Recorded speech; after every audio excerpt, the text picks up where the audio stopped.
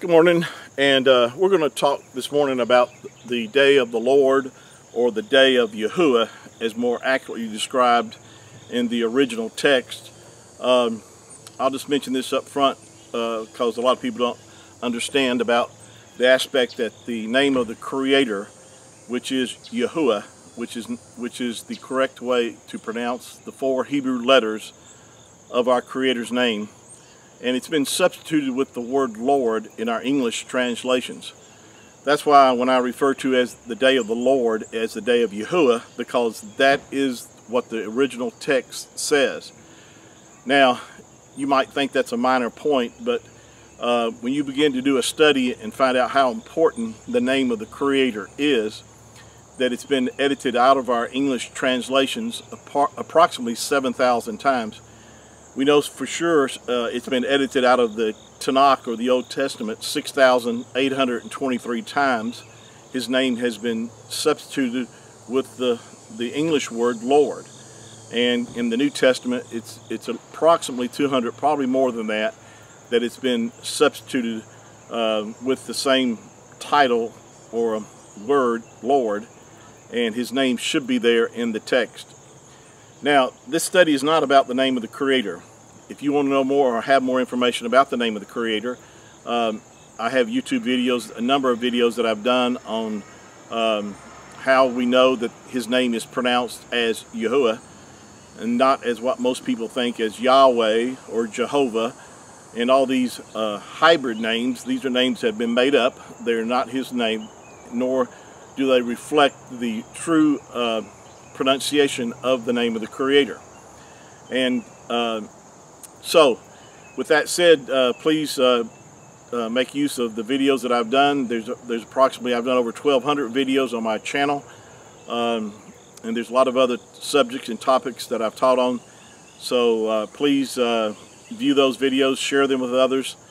And so with that said, I'm going to read this morning from the book of Isaiah, or his real name. You may not even know this. So many names in the scriptures have been changed by the translators, and one of the names in the book of is the book of Isaiah. Isaiah, or the prophet Isaiah, was never called Isaiah. His name is, in Hebrew, is YAHUAH, and his name translated means salvation is of YAHUAH.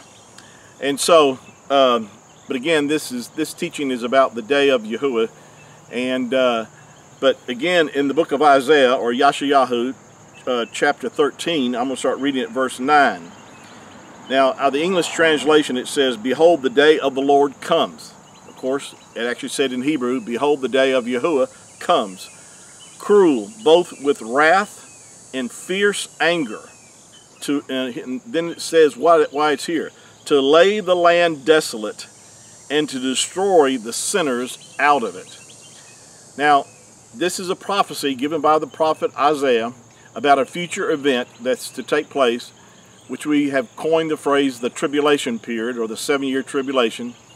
But to be more accurately, it should be called what it is the Daniel's 70th week. These 7 years that YAHUAH has to fulfill with the nation of Yasharel, or Israel, and it's also referred to as Jacob's trouble, or Israel's trouble.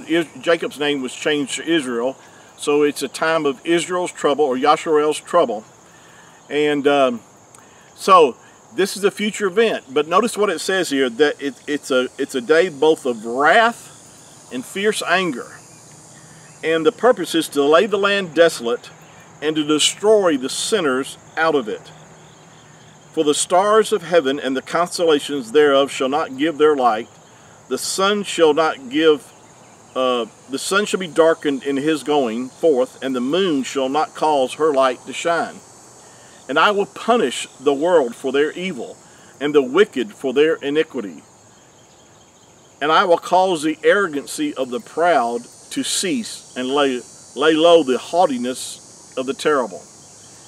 Now, in the book of Zephaniah, this is also another reference to the day of YAHUAH, or the day of the Lord, and I'm going to read starting in chapter 1, verse 14. It says, "The great day of YAHUAH is near," or it's here. this, when it says it's near, it's referring to that it's right upon us. It is near, and hasten greatly, even the voice of the day of YAHUAH. The mighty man shall cry there bitter. The mighty men shall cry there bitterly. In other words, the man on earth shall cry bitterly. The mighty man shall recognize what this day is. That day is a day of wrath. Again, supporting what the prophet Isaiah talked about, being a day of wrath, a day of anger, a day of trouble and distress, or tribulation. That's another word for distress. A day of wasteness and desolation, a day of darkness and gloominess, a day of clouds and thick darkness. I mentioned in my video that I did on my rapture dream, which was about a month ago. I had the first rapture dream I've ever had, and how powerful that was to me. And one of the things I pointed out in that video was that when it began to happen, as I described, that it was in the daytime around 2 or 3 o'clock in the afternoon. It seemed like either a summer or spring or a fall day. It was bright, sunshiny outside, and as I mentioned in the video, as I began to walk through my house to another room, I looked to my left, looked out the window, and then all of a sudden it became totally pitch black dark outside. And the moment that happened, I knew something was about to happen. And right at that same moment, as I began to realize this is something supernatural that was happening, I felt this energy coming into my body. And at the same time, I felt my body begin to arise. And I also began to realize that this is the rapture. And it was not only very exciting, but it was also a time frame where I felt like people would feel like when they realized what had happened, because I realized there were a lot of people being left behind, some people that I knew, but I didn't consciously think about who it was. I just knew that there were people that I knew that were being left behind, and then it was too late. And so there was a sense of desperation for them. But the point I'm making in bringing this back up is that it was a time of complete darkness. Supernaturally, it became totally pitch black dark in the middle of a day. And of course, that's what this day is described here, is a day of darkness and gloominess. And I believe that was a sign or indication to me, of course, confirming what the scripture already says. I believe the day of YAHUAH will begin simultaneously after the rapture. In other words, as the rapture is happening, then the day of YAHUAH, because immediately judgment is going to fall after the rapture. And again, this fits the description of what our Messiah, Yahushua, described in talking about the days of Noah and Lot. And if you go back and read those verses about that particular time frame, it says that immediately once Lot was taken out, judgment fell. And so this is a description or a foreshadowing of the rapture itself, that judgment is coming upon this earth again, and is coming for a particular reason, to remove the sinners off of it. Of course, it's also a time of, like I said, of Jacob's trouble, where the nation of Yasharel will come to the realization in this tribulation time frame of who their Messiah, the Mashiach, is. Please share this with others. The good news is that those that have put their faith and trust in the Messiah, that have the Spirit, have the Ruach in them, that are born again, we will not have to face this time of Jacob's trouble, or the time frame that's described here in the book of Isaiah chapter 13 and also Zephaniah chapter 1. We shall be, because we have not been appointed to wrath. That's good news.